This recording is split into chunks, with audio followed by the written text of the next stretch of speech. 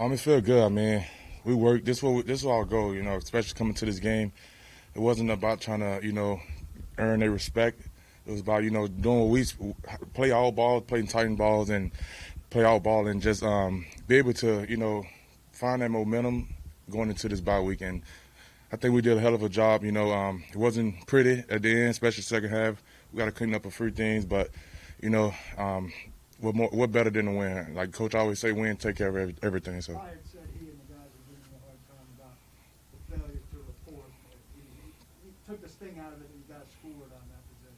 Yeah, I mean, I got to be a little more coachable, I guess. Maybe I'd have messed up my opportunities to go on offense again, but hey, hopefully, like I said, we won, so that might made them a little happier. Maybe in the playoffs they give me another shot at it. So. Is there any additional significance to that message on your shirt there? Nah, man. I mean, I saw the shirt. I like it. I mean, this shirt can mean what is on it. I mean, it's kind of self-explanatory.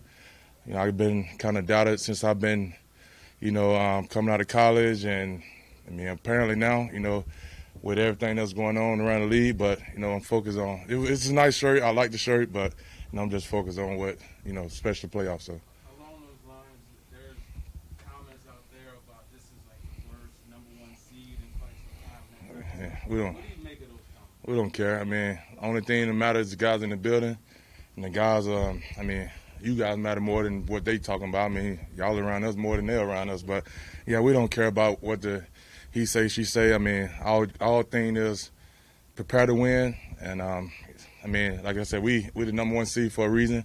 We block out the extra noise. We focus on, the guys in the building. We focus on preparing all week, getting up to the game. So that's all that matters. How much different things in a postseason? You played some playoff games before. What's the intensity level like compared to? I think it's we all have to just take it up another notch. I mean, from the meeting room, just trying to do the extra study.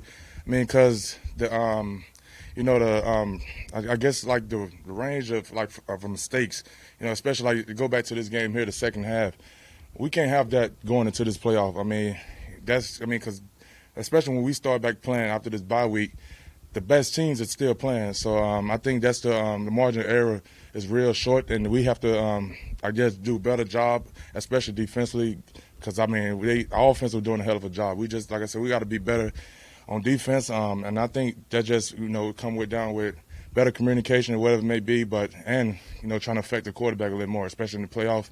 But like I said, we got to win.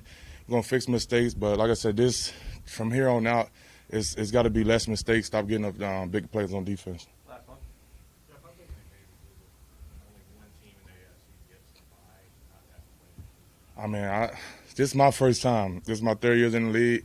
Just to hear like older guys like KB who even been to the playoff a couple of times, and my rookie year and last year, of course we got put out first round last year, but we got to win 2 games and get to the Super Bowl. What better situation we could be in, especially got to come through Nashville, having our fans at home, and props to our fans for today, man. They was here, they was loud, they was into it. But like I said, just having our fans gonna be at home, coming off that bye week is going to be huge for us.